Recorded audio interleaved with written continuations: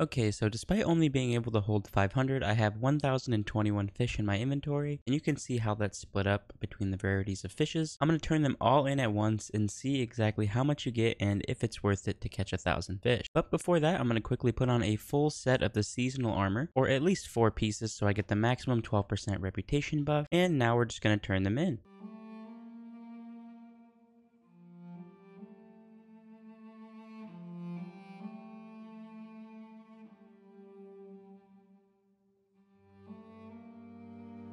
That was all the exotics that we got, and now we're going to see the stats of all of them. A 65 Nezarec, 67, 66 Getaway, 68 Aeon Soul, 63 Vesper, 64 Luna, 66 Swarmers, 67 Transversive, 67 Boots of Assembler, 67 Ophidian Aspects, and 68 Sunbracers. So the lowest possible exotic I've gotten so far is 64, with most of them being 67. I don't have a mobility mod on, despite getting 30 and 25 mobility on a lot of these. That is pretty interesting. Now to turn in all of the legendaries.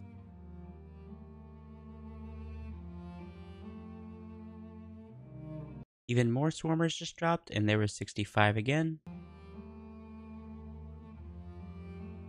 Lunafactions just dropped, and there are our lowest drops so far with 62.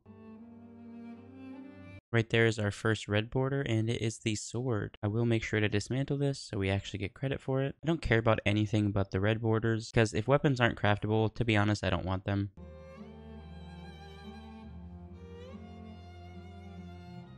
Okay, and we got kicked through the game halfway through the legendaries. Wouldn't be a Destiny video unless there was server issues.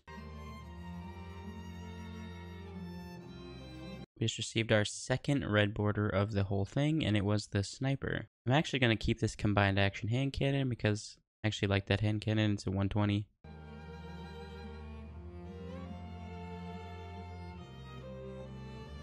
And our last legendary fish right here. Now we have 914 fish we're about to release. This is everything else.